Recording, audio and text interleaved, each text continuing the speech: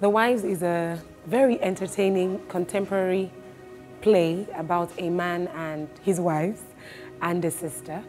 The play talks about family issues, love, incest, sacrifices, relationships between a brother and a sister, relationships in a polygamous family, what happens when a man dies and then he's left, 3 wives behind.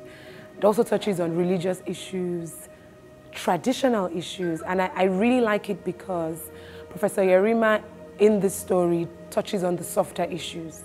Usually he touches on heavy subjects from Idemili to Little Drops to The Ghost. He touches on serious issues. But The Wives, it's a play you want to watch, you're going to laugh, it relaxes you, and you will be entertained whilst, thinking every now and again, okay, what is this saying here and there? Yes.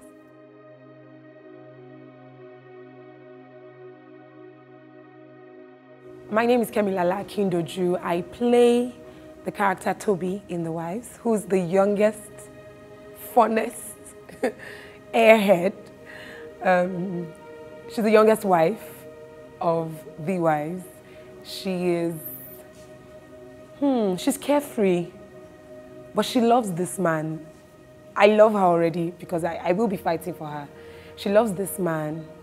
She's happy to just please anybody, and she's dumb. She says things that are not really sensible, but it endears you to her. It endears Auntie Me to her, for example.